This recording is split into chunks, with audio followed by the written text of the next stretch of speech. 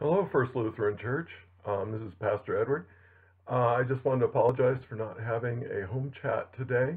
I've been very busy organizing our Sunday worship. Pastor Jeff will not be able to participate with us, so I've been organizing something online, and we can't gather in person because of the governor's order across the state, which we want to completely respect.